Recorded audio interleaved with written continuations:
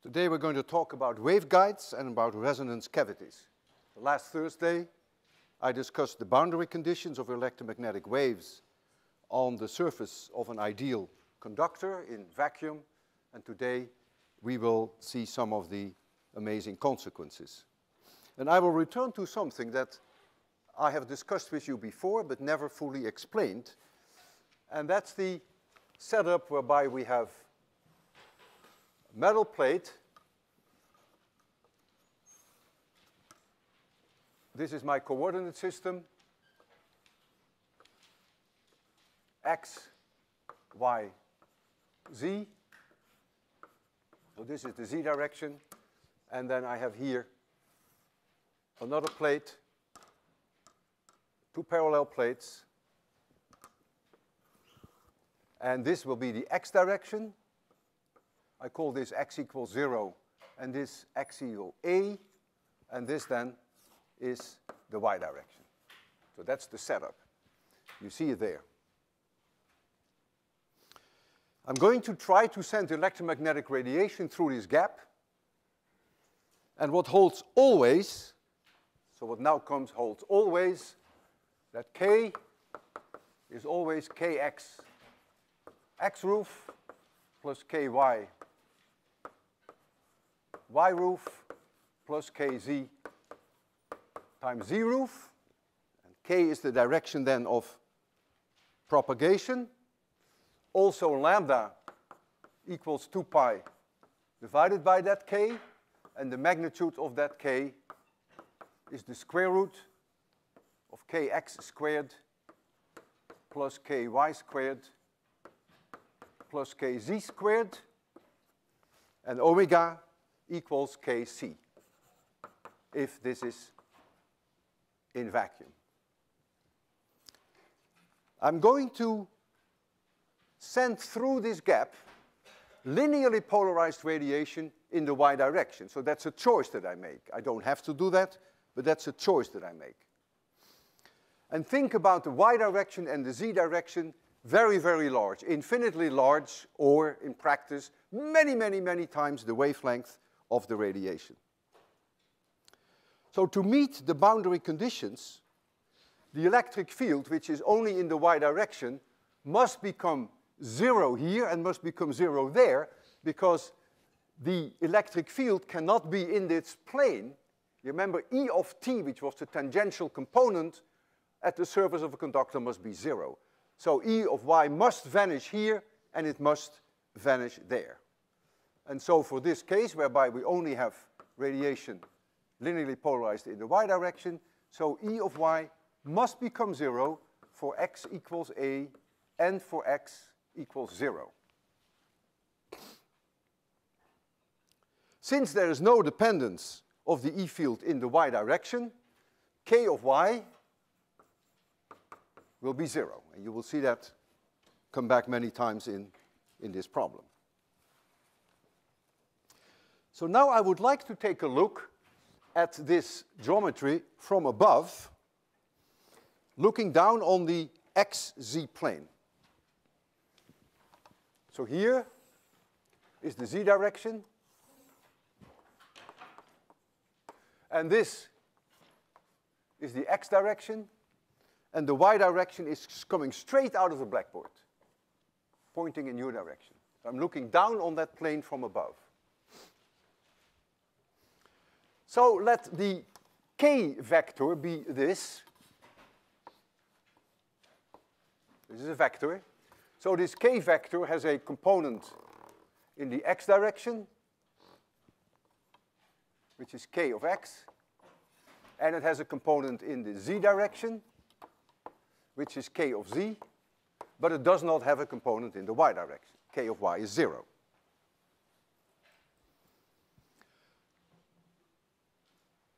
The waves, and think of them as water waves as far as I'm concerned, so this is the direction of propagation in the gap.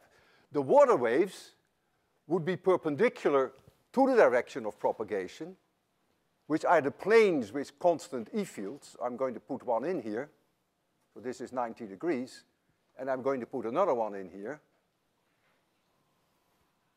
And so this is now propagating with speed c in this direction, and the separation between these two crests is lambda. That is my definition of lambda. Think of this surface, which is a surface perpendicular to the blackboard, as having a constant phase of the wave. It means then, for instance, that the E vector is pointing in your direction and has reached a maximum. It would also have reached a maximum here then. So we go through one complete cycle, 2 pi radians from here to here. That's the definition of wavelength.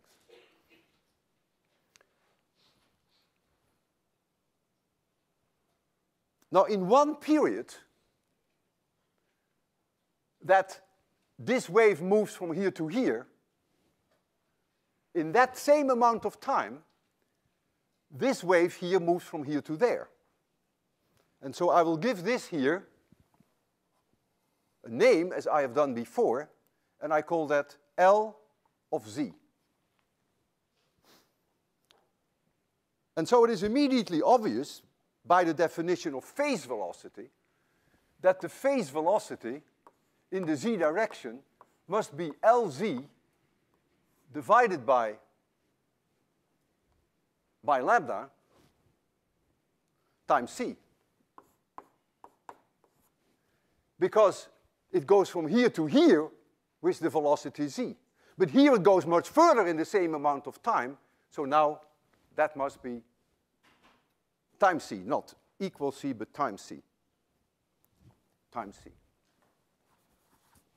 So it's larger than c.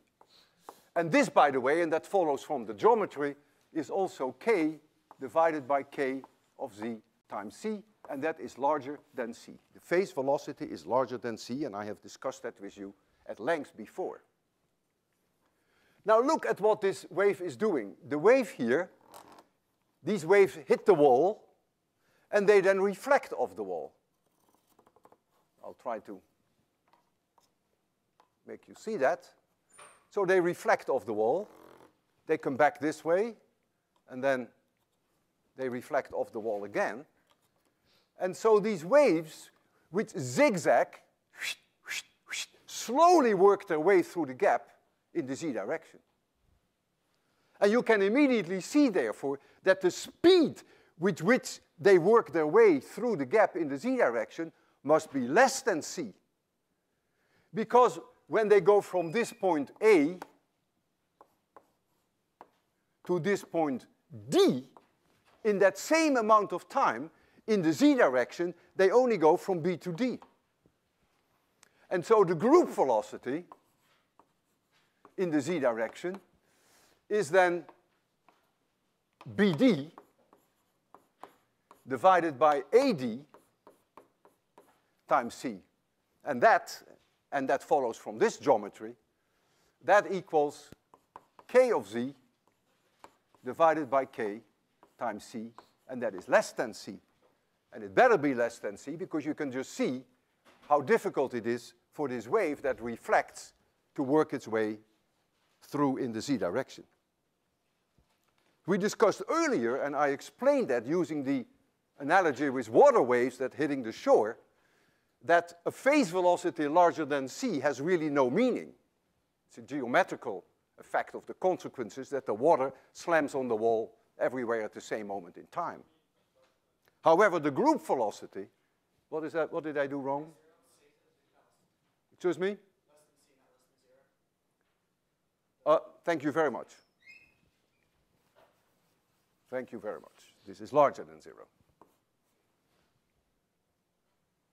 No, what are you? Ah. Boy, it's not my day. Is this what you want? Yeah. Thank you. All right. So notice that in this specific case, the product of group velocity and phase velocity happens to be c squared. It's a special case, it's not always the case. But what is important that you recognize, and this picture is so nice, if you can really digest that picture and relate to it, so nice you immediately recognize that the phase velocity, which is by way the speed of this distance, is larger than c, and that the group velocity is smaller than c. So now we can do the math, and I can write down the wave equation, del square E. There's only a component in the y direction because that's the radiation I have chosen. So I get d2 Ey dx squared plus d2 Ey dy squared plus d2 Ey dz squared equals epsilon 0 mu 0 times d2 Ey dt squared. And this term does not exist because there is no component, no dependence of the E vector in the y direction. So the solution for the wave that goes from here to here immediately presents itself because we have a lot of experience now. It's going to be a standing wave in the x direction and it's going to be a traveling wave in the z direction. So E, as a function then of x, z, and t, because E itself is not a function of y, is then some amplitude E0. To remind you that it's only in the y direction, I'll be nice to you and put a y there. And then we have the traveling wave in the z direction. And then we have the standing wave in the x direction.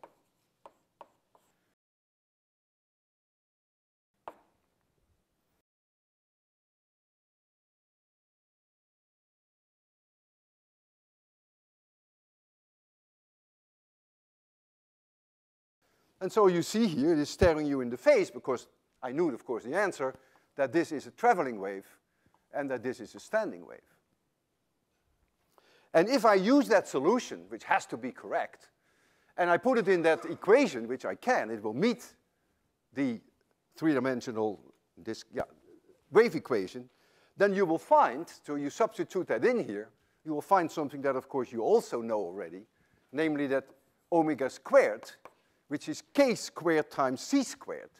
But k now only has a kx and has a kz, and so you get this kx squared plus kz squared times c squared. That's what you will find if you substitute that in the wave equation, and you will find that c squared equals 1 over epsilon 0 mu 0. So now, the boundary conditions, which we haven't met yet, the boundary conditions require that the vector, which is only in the y direction, put this one here, and once more to remind you, it's linearly polarized in the y direction, now must vanish when x equals 0 and when x equals a. And so that now means that kx must now be Nancy times pi divided by a.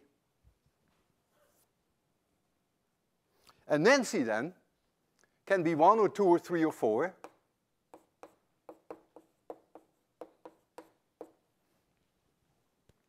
And if we now look in a different direction, so I make another cross section.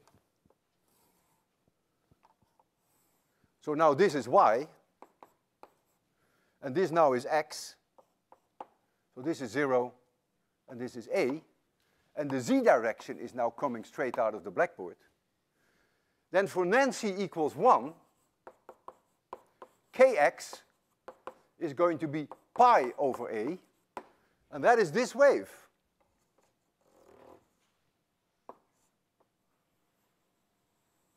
That's the sinusoid. And so at a particular moment in time, the E vectors would then be like this.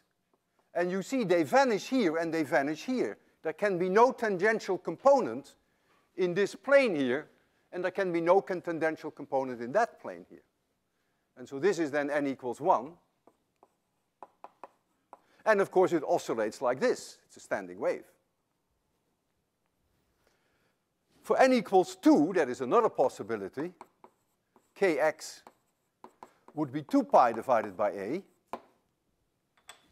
And I can put that in different color. So that would be like this.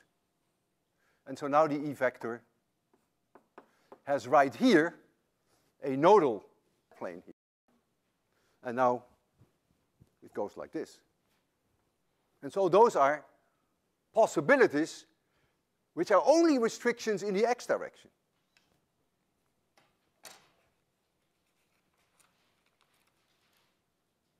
So we can write down now the k vector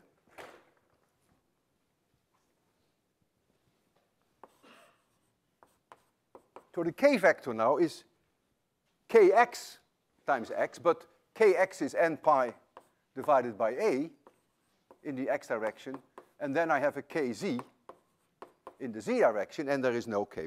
Ky is 0. And omega, which is kc, is therefore c times the square root of n pi over a squared plus kz squared. And this equation is one that I had on the blackboard earlier before we understood why it was that way when I discussed with you dispersion. This is called the dispersion relation. This, by the way, this under the square root is simply k.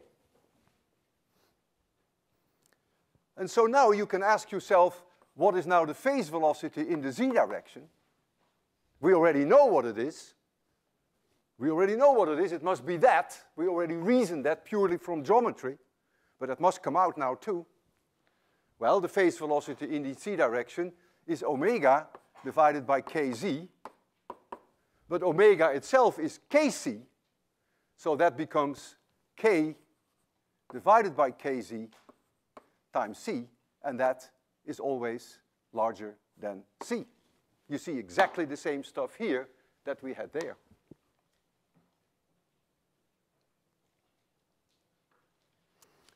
When kz goes to 0, and that is possible, I will show you that in a minute, the phase velocity goes to infinity. So now you can also calculate what the group velocity is. So the group velocity in the z direction is d omega dkz. And since you have this term here, you should be able to do that. That's an 1801 problem. You take d omega dkz, and you will find now that that becomes, and I will leave you with that, that becomes kz divided by k times c. And that is always less than c. This is what we also knew already. I had already predicted that based on geometry arguments. That comes out now if you use this dispersion relation. And this dispersion relation then has the absurdity that if kz goes to 0, that the phase velocity goes to infinity, but that the group velocity goes to 0. And so that now I want to address further. And the best way that we do that is make what we call an omega kz diagram. So I'm going to plot for you this curve.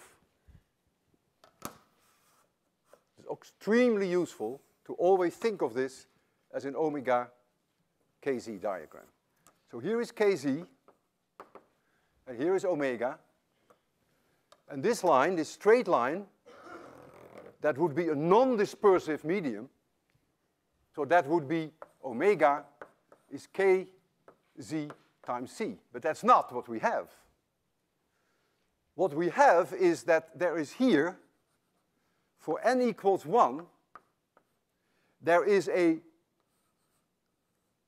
particular frequency, omega c, we call that the cutoff frequency, below which no radiation can go through the gap. And that cutoff frequency is when n equals 1 and when kz becomes 0, and so that is c times pi over a. C times pi over a. And this curve then for n equals 1 goes like this.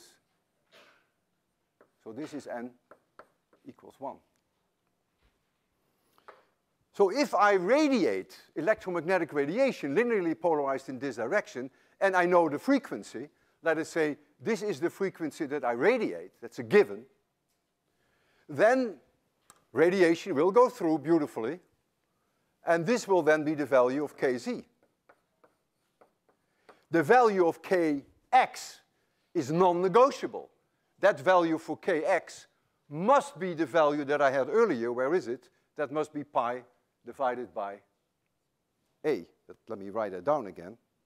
So for n equals 1, k of x must be pi divided by a.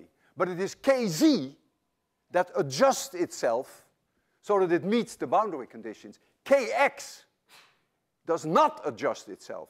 Kx has no choice. Kx must meet the boundary conditions so that the E vector vanishes at x equals 0 and x equals a. And so any solution must lie on this curve, and so it is kz that pays the price and that adjusts itself. Now keep in mind that all radiation with frequency above this value here can go through this gap. There is often a misunderstanding among students. They think that there are resonance frequencies. There are no resonance frequencies. Any frequency above that value can go through the gap. You can immediately see here that the phase velocity is larger than c, because the phase velocity is omega divided by kz. And so when I draw this line, then this slope here, omega divided by kz, that slope is larger than this slope. And that corresponded to a speed c. And so you see, since this slope is steeper, the phase velocity is larger than c. And you see that when you reach the situation that kz becomes 0, that then you have this is omega divided omega, and kz is 0. And so when you reach this crazy cutoff frequency, the phase velocity goes to infinity. Also notice that the tangent here is the group velocity. That is the omega dk. And notice that this slope is smaller than this one. That is why the group velocity is lower than c. And also notice that when you reach this cutoff frequency, that the tangent is like this. That means the group velocity is 0. Nothing can go through the gap anymore.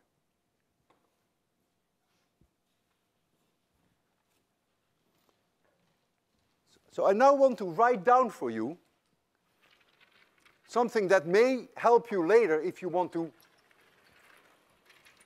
understand your notes. I will put this back up again. I'm going to do the following experiment now with you in my head. I start with a certain frequency, omega, and I'm going to lower that frequency. I do that in my head. It's a Duncan experiment. I'm going to write down step by step what's going to happen. So this point will slowly go down, and so we will come down this line here. And finally, we reach here. I probably can write it here. That is nicer for you, because then you have it all together. So I start with omega, which is larger than omega c. That's how I start. It's a given. And now I'm going to lower omega. So the next thing that I'm going to do is going to lower omega.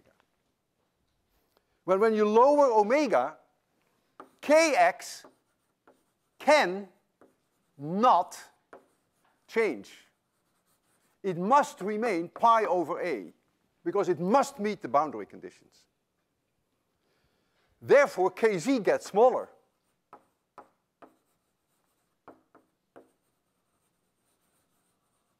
You're going down this line, and the kz gets smaller. Omega is kz. Omega is always k times c.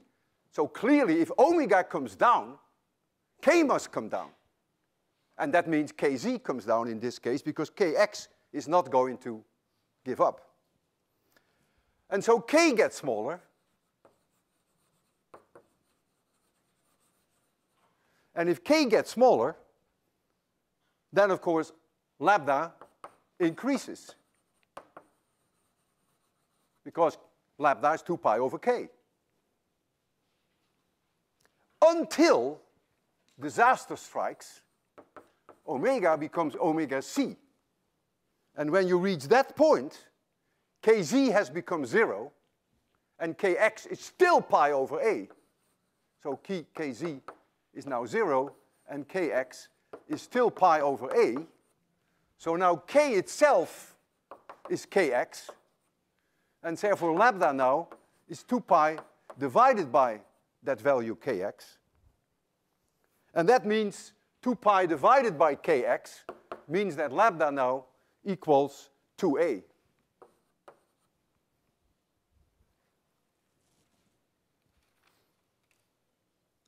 It means if I have a given frequency, which we do have here, which I cannot change, I have 10 gigahertz. And 10 gigahertz has a wavelength of 3 centimeters in vacuum. It means the moment that I make A any smaller than 1.5 centimeters, there is no propagation anymore in that direction. Because now I can no longer meet the boundary conditions for kx. And I will demonstrate that as I did before. This is not the first time that you will see that. Before I do that, I want to discuss with you the meaning now of n equals Nancy equals 2. What does that mean now? In other words, we had here the n equals 1, and we also have Nancy equals 2. And so I'm going to make a new plot because it becomes otherwise too cluttered. I will leave this on. Make sure you get that sequence. That's very important, and I will put it up later again. So I'm going to make a new plot, otherwise it becomes too confusing, too many lines, kz omega, and here is your line non-dispersion, omega is c times k of c, and here now is your n equals 1, omega c equals pi divided by a times c, and here exactly twice as high is n equals 2, whereby another omega c is 2 pi times c divided by a. And so I have one line here, and I have another line here.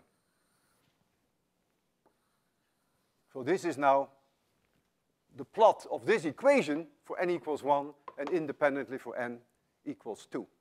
So this is n equals 1, and this is n equals 2.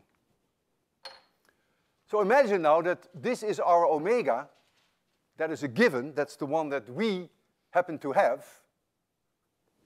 So this frequency can obviously go through the gap. But now it has a choice out of 2 possibilities. It can either go through this way with this value for kz, which corresponds with n equals 2.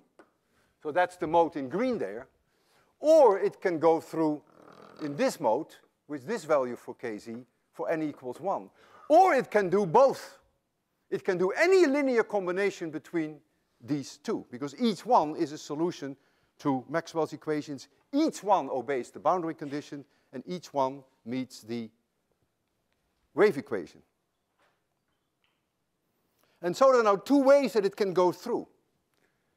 If it decides to choose this route, then kx is a given, is pi over a. If it decides to go this way, then kx is 2 pi over a. So the only difference between these two is that kx is different. K is not different, because they have the same omega. If the same omega, they have the same k, the same wavelength. But this one has a different k of x, therefore a different k of z, and you see that. And this one has a different k of x, therefore a different value for k of z.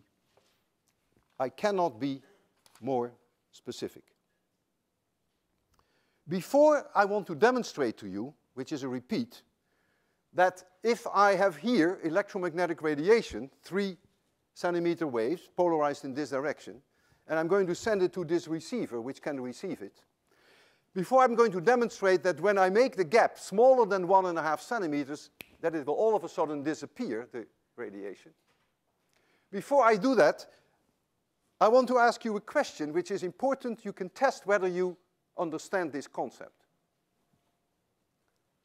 My radiation is linearly polarized in this direction. Out of that came all this misery.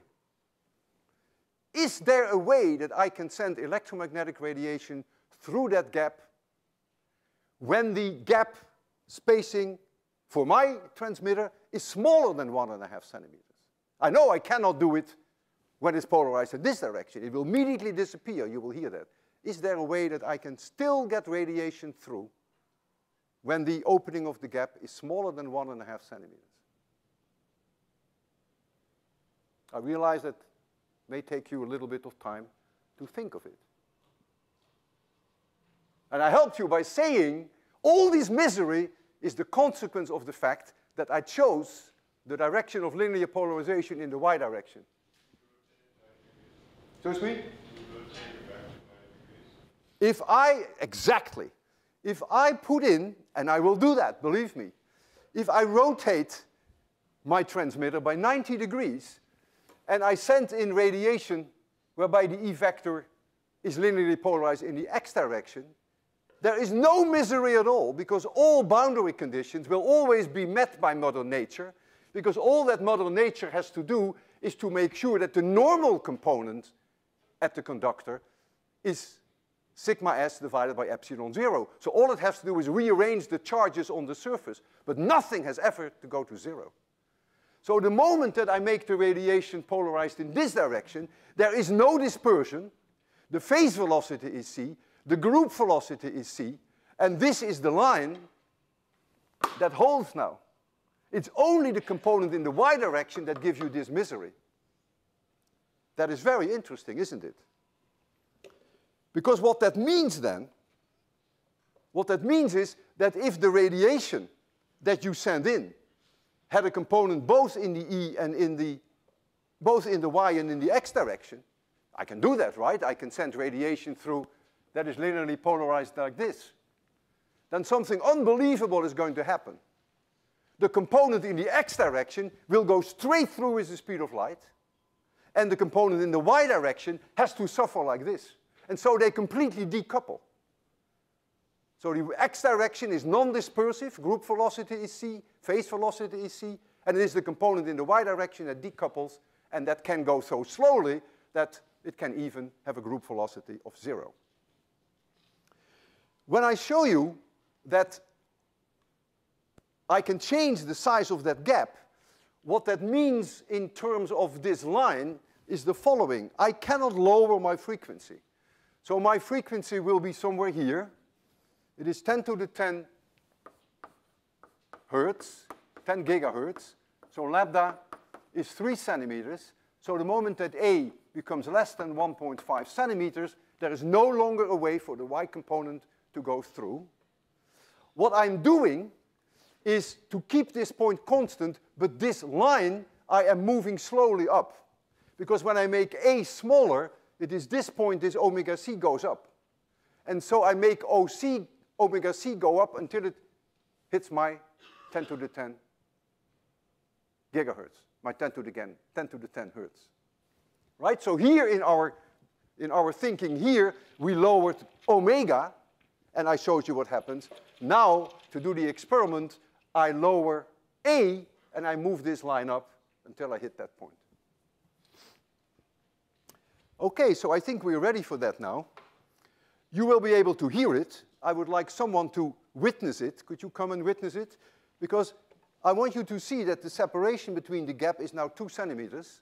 You stand a little bit on the side here and not in the beam, yeah?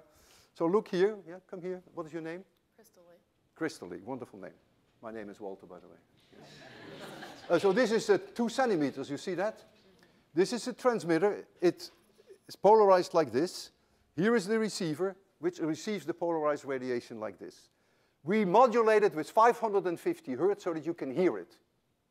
You cannot hear 10 to the 10 hertz. That's not the way that nature designed you, nor can I hear it.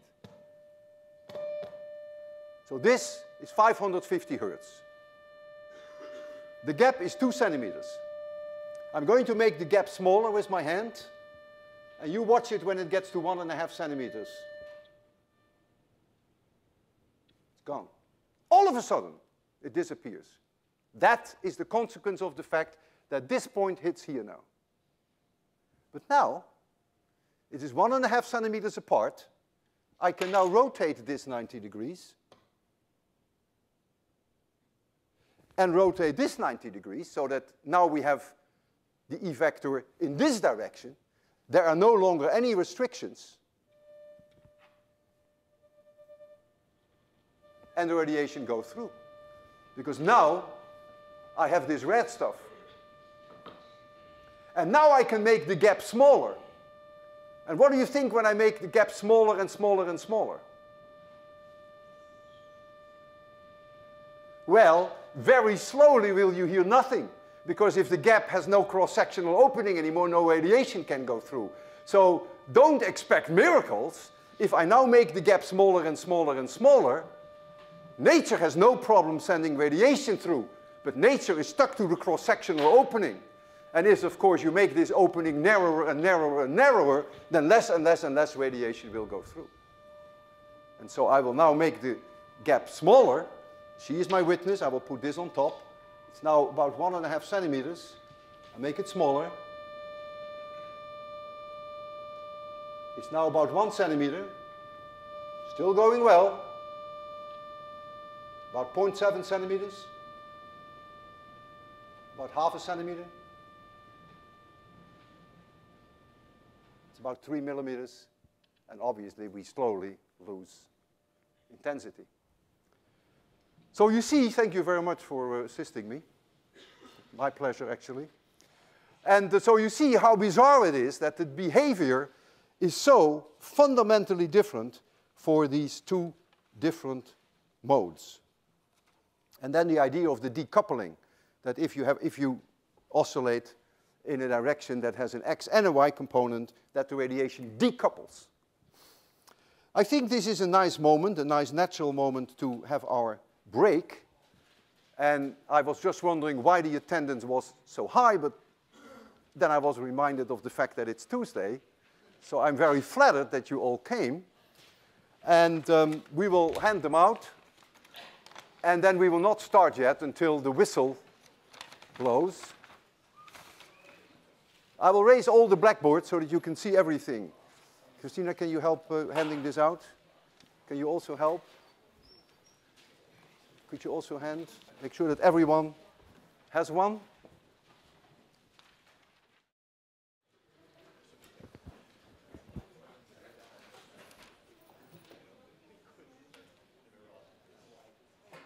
Okay.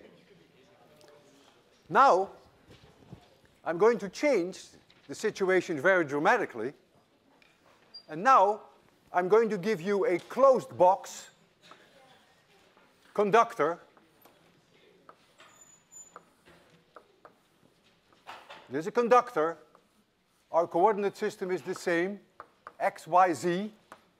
And I simply call this A, I call this B, and I call this C. That is the length. And that's the coordinate system. And now comes the question, if I now have electromagnetic radiation in this box, what is going to happen? Now, there is no way that it can get in or out if it's in there. So clearly, you now get a situation that you have a cavity with very discrete resonances. It's totally different from what we did before.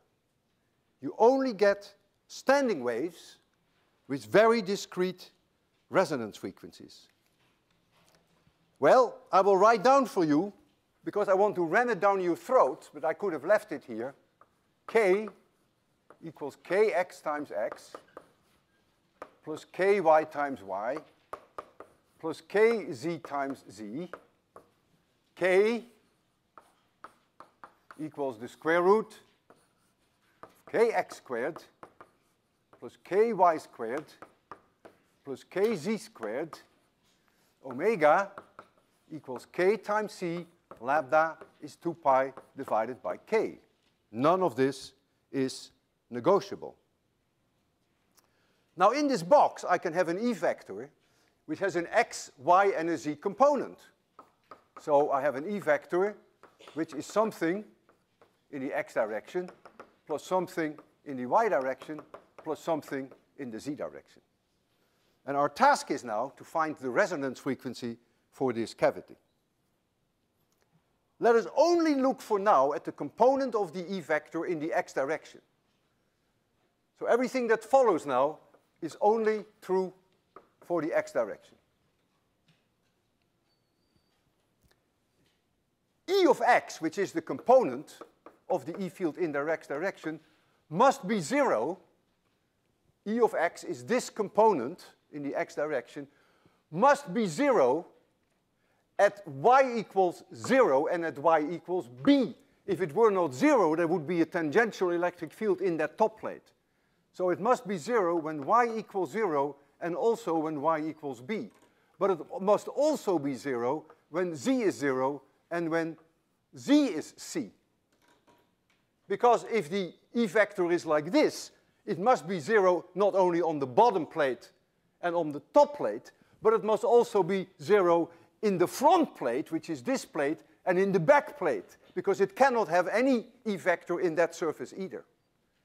So the Ex alone must meet now 4 special boundary conditions. And we are so experienced now that we can write down just like that the solution for that component E of x. And that solution must have this form. You can test yourself whether you would have come up with something similar.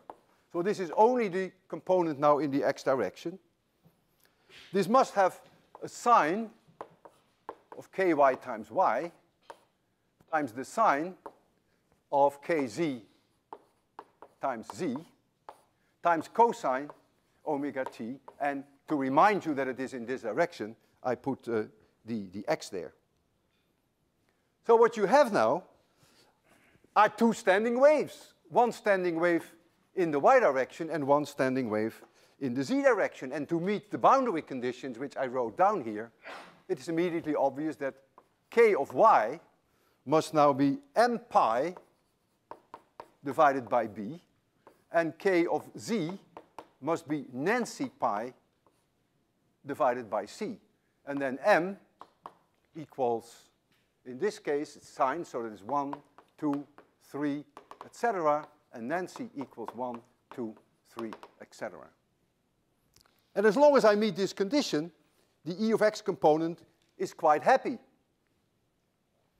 So it means that k now only has a component in the z and in the y direction. Kx is 0 for this component. And so we get k of y times y plus k of z times z. The wave equation, del squared E, if I apply the wave equation now only to the x component, of course we should also apply it to the y and the z component, I only do it now to the x component, then we get d2 Ex dx squared plus d2 Ex dy squared plus d2 Ex dz squared equals epsilon 0 mu 0 times d2 Ex dt squared. That's now the wave equation. And this term is not there for that x component. But the other terms are there. And if I substitute my solution, which I know deep in my belly has to be correct, if I substitute that in this wave equation, then what you find, of course, is no surprise that omega squared equals k squared times c squared. And so that is going to be ky squared plus kz squared times c squared. But my ky and my kz are quantized because they are now only allowed for certain values. And so I can write there now that omega squared is then c squared times, and I get m pi over b squared plus Nancy pi over c squared. Excuse me? B is for the y direction and c is for the z direction. What is the problem? Only one person, please.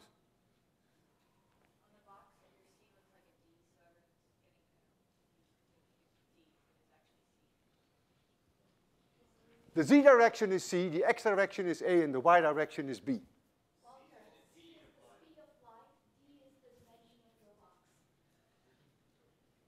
B is in the y direction. Oh, yeah. So we have a boundary condition in the y direction and a boundary condition in the z direction. Why don't you come here, nurtures, and just make the change? Because I missed something.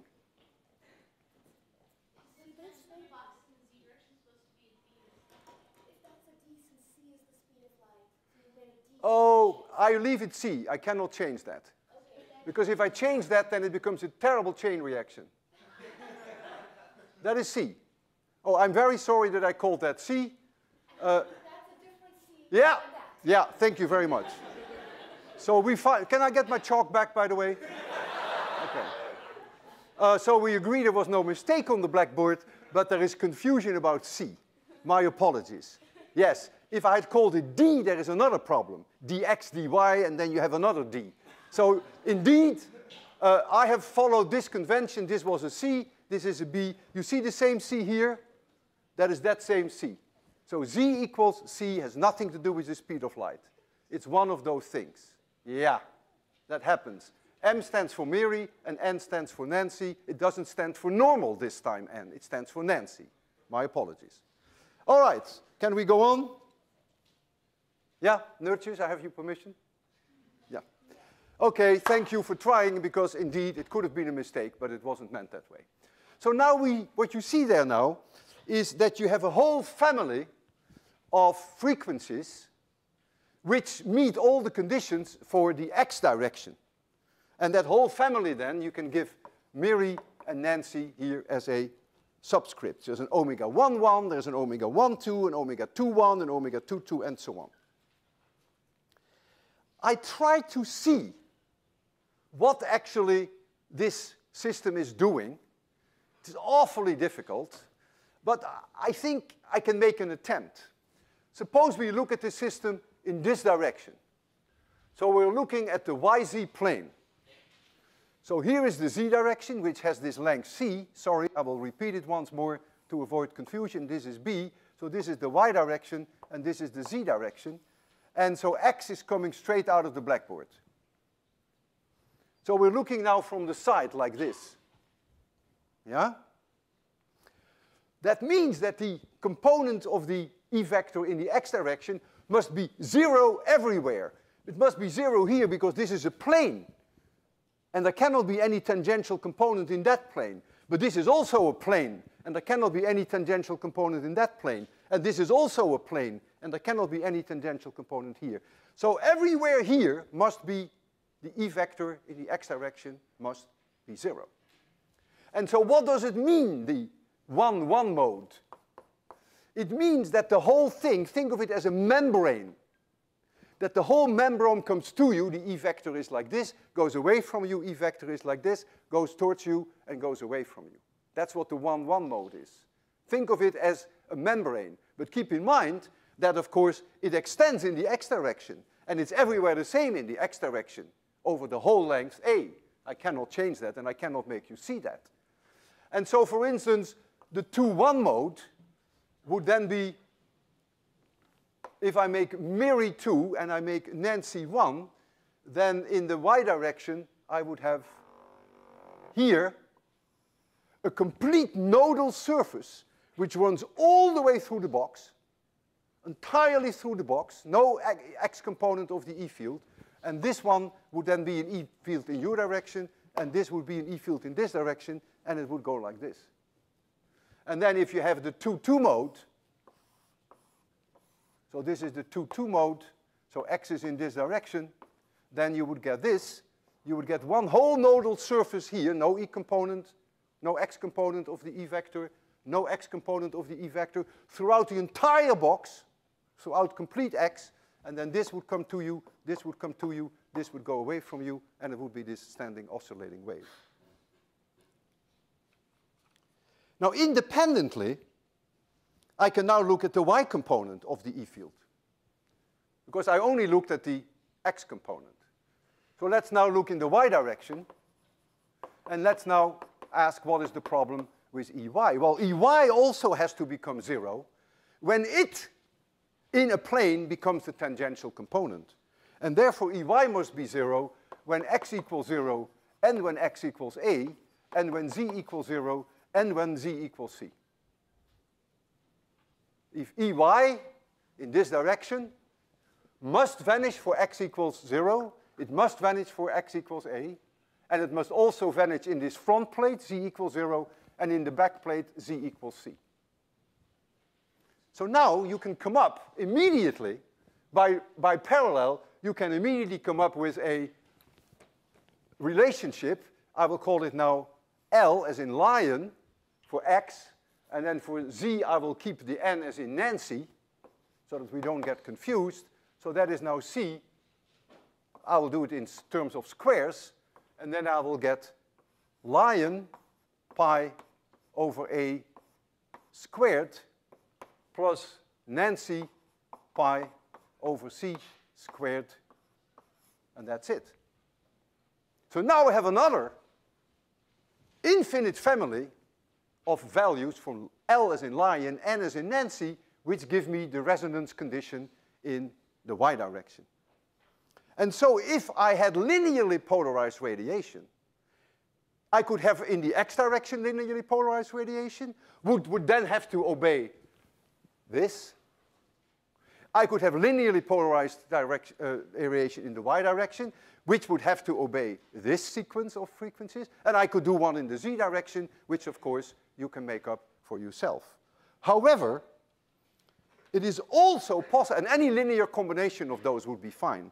But of course, it is also possible that I have an E vector which has a component x, y, and z, and that simultaneously all boundary conditions are met. So I don't just radiate linearly polarized radiation only in the x direction and only in the z direction, but now I say, aha, if now I make omega squared L m n, if that now is c squared times L pi over a squared plus miri Lm miri pi over b squared plus Nancy pi over c squared, then I can have an E vector which is in some random direction, well maybe not too random because I have to meet this condition, and now I have a whole family of infinite number of resonance frequencies which are not only E vectors in x, y, or in z direction. Did I make a slip? Thank you very much. I have a c squared downstairs, right? Isn't that 1 over epsilon 0 mu 0? Thank you. I appreciate it, really I do, because it's so nasty, these slips. So we are happy now, right? Yes, I am. All right. Now, I'm going to change gears because I wanted to find a way to demonstrate this to you. I'm going to change gears, and I'm going to make this a box, and I'm going to ask myself, what are the resonance frequencies for sound? Sound is a longitudinal wave, so sound has no linear polarization. And so now I can immediately write down the function of the overpressure, P, over and above 1 atmosphere or below 1 atmosphere, because now I know that at all surfaces I must have pressure antinodes. The particles cannot move, they are stuck against the wall, so the pressure can build up, pressure can get low, pressure can build up, but the particles at the wall themselves cannot move through the wall. And so now we have pressure antinodes at the walls.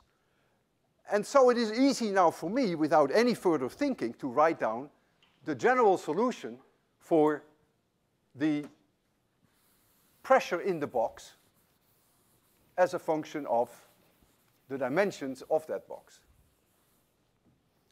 And so this P, which is either a little bit above 1 atmosphere or a little bit below 1 atmosphere, is some amplitude, P0, and then now we get the cosine kx times x plus times the cosine of ky times y times the cosine of kz times z, and then the whole thing times cosine omega t, which is now the frequency of my sound source. And so now, in complete analogy with what I wrote on the blackboard there, I must have pressure antinodes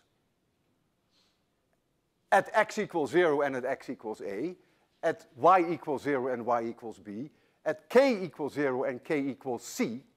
And so now I have that my boundary conditions require that kx is L pi over a, that ky equals Miri pi over b, and that kz is Nancy pi over c. Then I'm happy. Then at all surfaces, I have met the boundary conditions that the pressures are a maximum. And so always, what always holds is that omega squared is always k squared times v squared, but this v is now the speed of sound.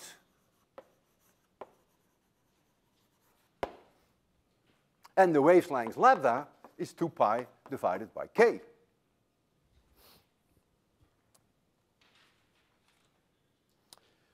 I'm going to rewrite that equation on the blackboard in terms of frequency in hertz, because it's going to play a key role in the demonstration that is coming. So it is exactly the same result that you see here, but I'm going to write it now as f as a function of L m n, which is omega L m n divided by 2 pi, which is therefore v, which is the speed of sound, divided by 2 pi. And then I get here the square root of L pi over a squared plus m pi over b squared plus n pi over c squared. And notice that you lose your pi. So this pi here eats up this pi, eats up this pi, eats up that pi. And this is now in hertz. And so now you have an equation that if you make a box and you know the dimensions of that box, then you know that A is a dimension in the x direction, B in the y direction, and C in the z direction. Then you can now predict what sound frequencies, at what sound frequencies this box will resonate. Marcos Henkin, who's sitting there, and I have spent the last 2 weeks of our lives, he more time than I did, to build such a box. And the box is here. It is a marvel. He even gave it colors. He loved it so much he could hardly sleep at night, he told me, and there is the box. And here is a loudspeaker on the side, on this side. He has a hole in there of 1 inch, and so the sound comes in there, and inside the box is a microphone. And this microphone will tell us whether we hit resonance, because then we will see a very high signal from this microphone. You have no idea how much fun we have had with this. And I'll show you here. You have plenty of time to copy it, because this is going to take at least 15 minutes, this demonstration. You see here the dimensions of the box.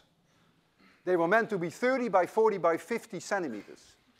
But the accuracy of our measurements became so stunningly high that Marcos said, well, maybe it's not 40, maybe it is 39.9, because there was one particular frequency which was a little bit off. And he was right. We measured it, and it was a little bit less than 40 centimeters. So you see the sizes there, and you see the uncertainties. The accuracy of our measurement was so enormous that we began to worry about what the speed of sound was. And so that means we have to know the room temperature. Marcos and I agreed that we would just accept for now that it is probably very close to 344 meters per second, which is the speed of sound at room temperature of 20 degrees centigrade. But keep in mind, it is linearly proportional with the square root of the temperature in degrees Kelvin. So that means that 1 degree centigrade difference will make a difference. 2 degrees centigrade will be a noticeable difference. We would be surprised, though, if it is any more different than 1%. But it could be different by 1%. Here you see the modes that Marcos computerized and predicted with increasing frequency. Notice that when n equals 1, that is when c, which is the largest dimension in the z direction, when that is the largest value, that gives you the lowest frequency. That should be immediately obvious, because if you make Lion 0 and Miri is 0 and Nancy is 1, if this one is 50 centimeters, which is half a meter, you will get the largest value possible. Oh, we are here now. So if c is 0.5 meters and you multiply that by 2, then you get 1 meter. This is 0 and this is 0, and so 344 divided by 1 is 344. And so that is why this one is 344, because one dimension happens to be half a meter. And then from there, from that moment on, it becomes way more difficult to see what's happening in the box. The next frequency that we predict is 010, and we went all the way up to 812. In fact, Marcos went even past 4,000, but they become so enormously close together that it's no longer fun. Here they are quite well separated. We're going to make you see the result, and we're going to make you hear the results. Hearing is easy because we turn on the sound as we receive it from the microphone inside the box. So I'm going to turn that on now.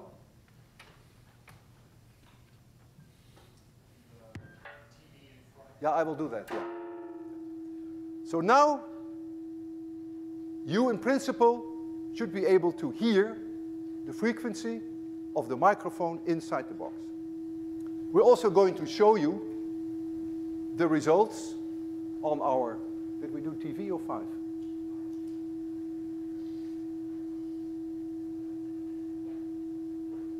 Where is it, Marcos? Oh, sorry. Okay. The one at the bottom is the speaker. So that's the driving frequency of the speaker. So the frequency, as I have said it now, you can also see here, it's very important that you see that. That frequency is now, I think, 300 and, you'll see it come up, 325 hertz. Way off resonance. Yeah? The one on top is the one that the microphone records. And if I speak, you see nonsense at the top because the microphone inside can hear me. So it's important that we are relatively quiet, and I'm going to increase the frequency and search for the first resonance. And you can see how accurate it comes, because I will go over and under the resonance, and you can see there the response of the microphone.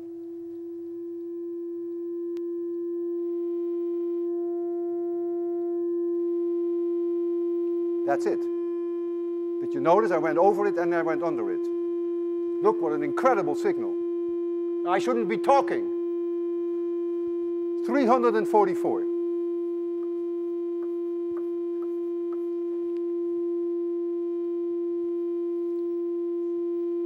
I'm going to find the next one.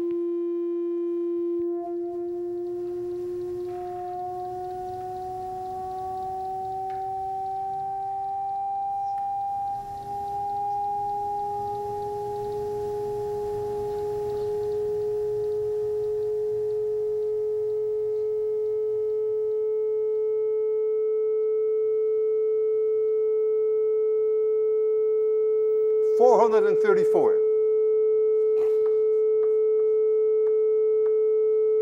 Less than 0.5% off. The next one, we have 552.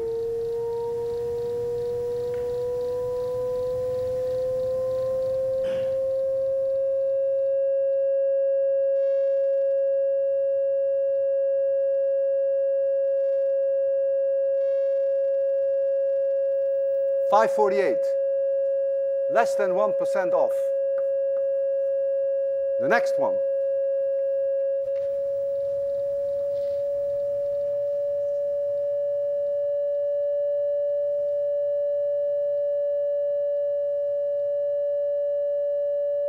$575. Amazing what Mother Nature is doing all the time, making sure that there are pressure antinodes on all the walls. And only then do you see the resonance? The next time.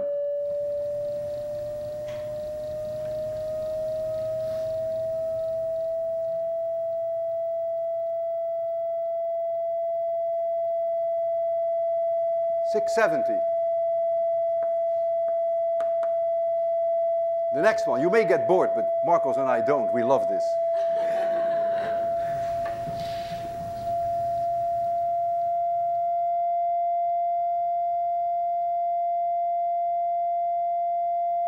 $691. Unbelievable. Unbelievable. If you say physics works, that's the understatement of the day.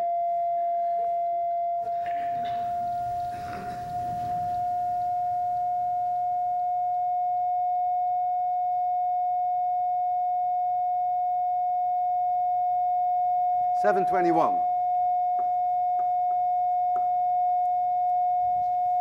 The next one.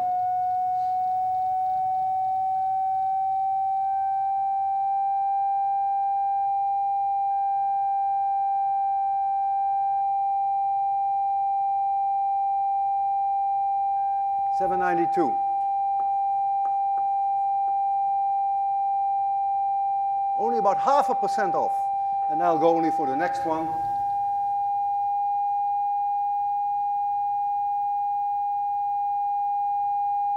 $812.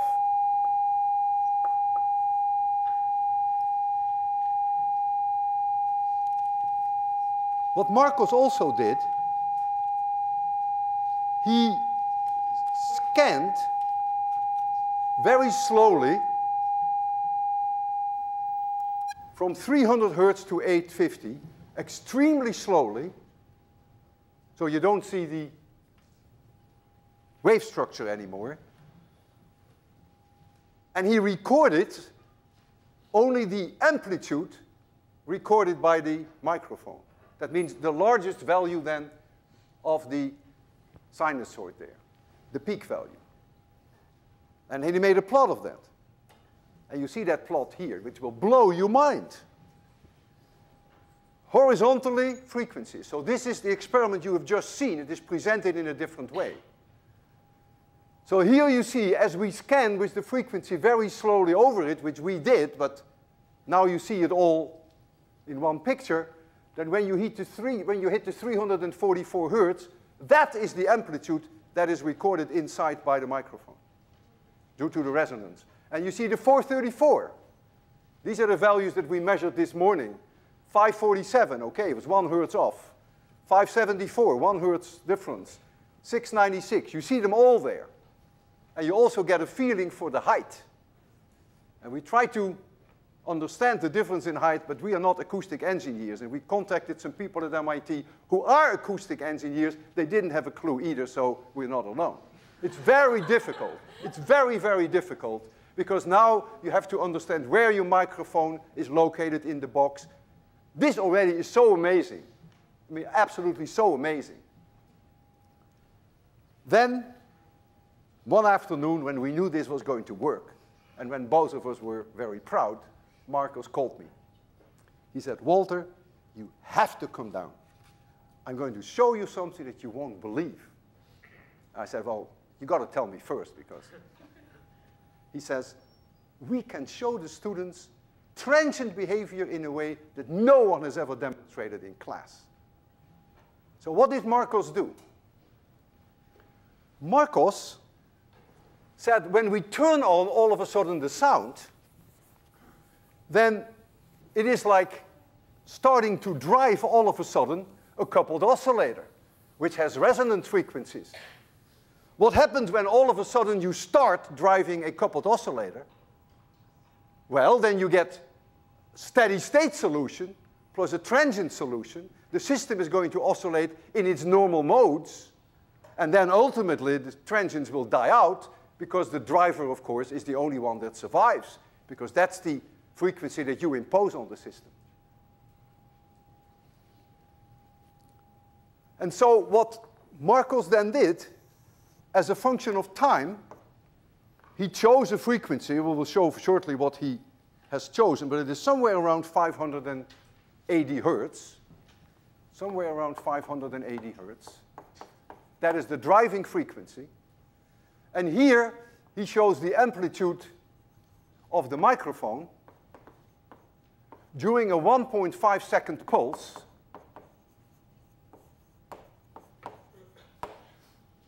And he shows only the amplitude when it is at its highest and when it is at its lowest value of the sinusoid.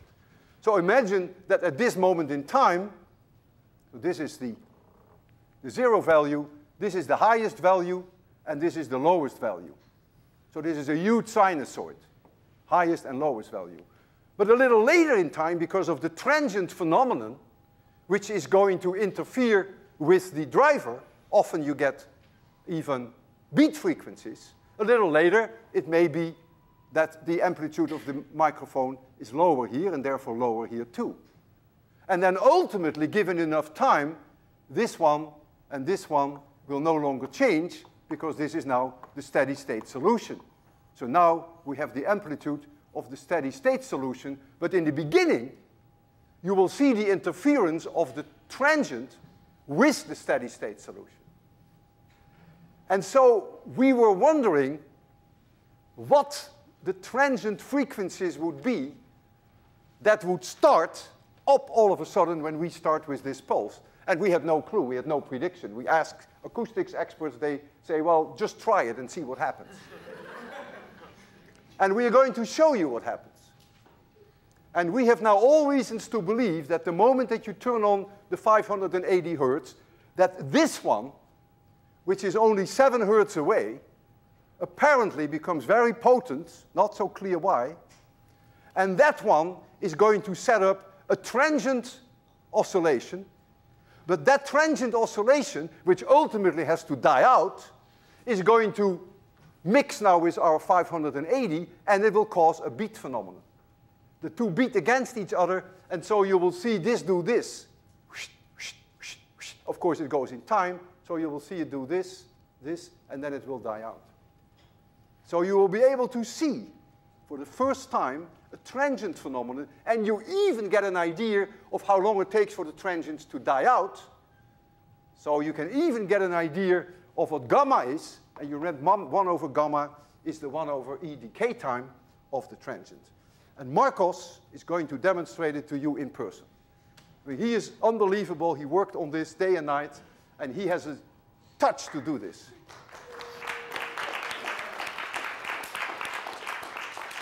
So Marcos, I think we don't need that anymore. Shall I turn that off? We do. Oh no, yeah. No, yeah. Okay. But I didn't do the light. You do your thing.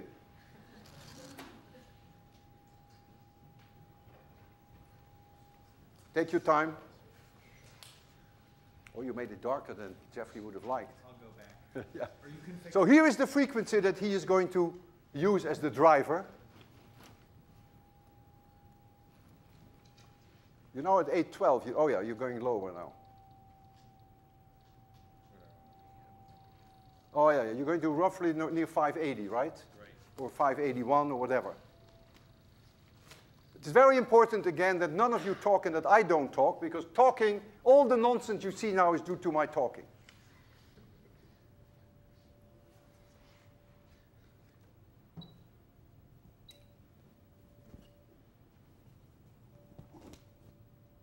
There it is. Can you just freeze it? Okay.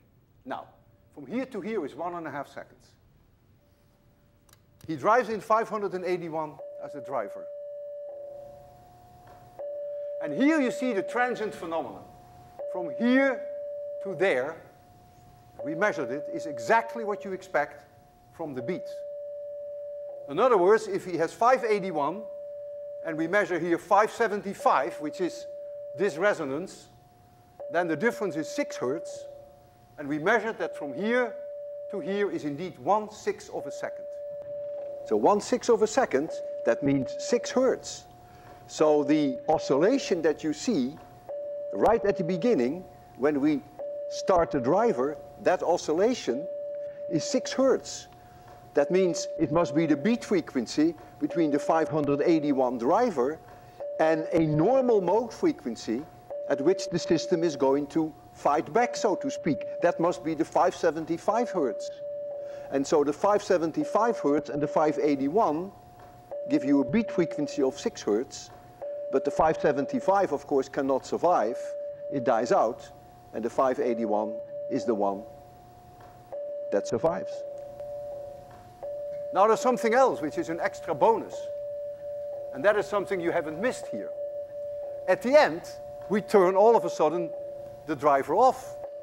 So the moment that the driver goes off, the system can only oscillate in a superposition of its normal modes. Now, which normal modes, I do not know, and the experts may not even know. But we can look at the moment that we turn it off, and what do we see there? We see a signal that is about 27 hertz. We've measured it, it's very close to 27 hertz. I therefore conclude that that must be the beat frequency between the 575 normal mode and the 548 hertz normal mode. That difference is 27 hertz. And you see that phenomenon, that beat phenomenon, obviously dies out. It is a transient. Tell your parents that you have seen this. Tell your friends that you have seen this. Have a good vacation. I'm leaving this afternoon for Amsterdam. I will be back Sunday morning.